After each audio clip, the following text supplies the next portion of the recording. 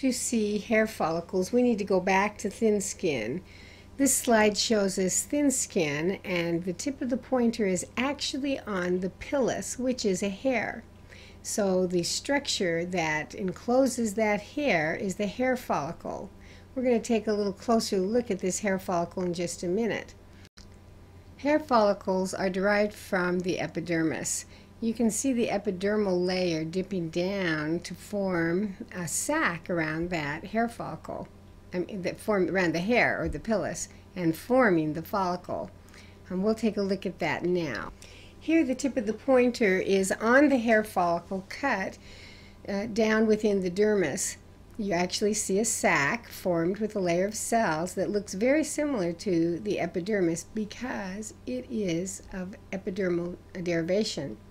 Over to the right, you see something that looks sort of like a cut through a cauliflower. That is a sebaceous gland.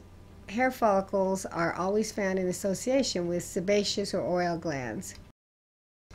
Now that the tip of the pointer is on that sebaceous gland or oil gland, this gland is made up of a bunch of cells that secrete oil products. Those oil products move through ducts into the follicle where the hair or the pilus is, and then those oily products move up through the follicle and out onto the skin for protection.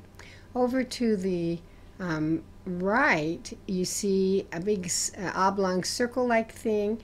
That is actually just a cut through another hair follicle, just at a little different angle. Here is another cut through a hair follicle.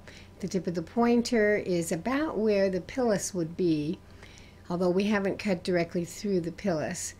How hair follicles look to us on the slide depends how the follicle was cut.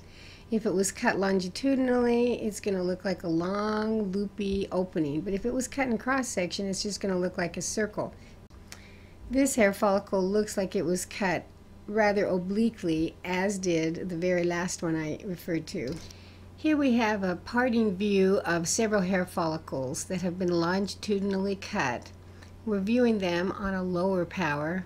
I believe this is scanning, but you can see longitudinal cuts kind of cutting diagonally across the field of view, and on the one on the left where the tip of the pointer is, if you look up toward the free surface, you can actually see that pilus or hair emerging from the top of the hair follicle. Hair follicles can be cut longitudinally, transversely, and even obliquely. In this slide, we see a variety of cuts again through hair follicles. The tip of the pointer is at the base or the bulb of the hair follicle, but you can see probably it looks like maybe 6 or 7 hair follicles cut at varying angles in thin skin. Again, hair follicles are epidermal derivatives, so the dye or the stain in the hair follicle will match that of the epidermis.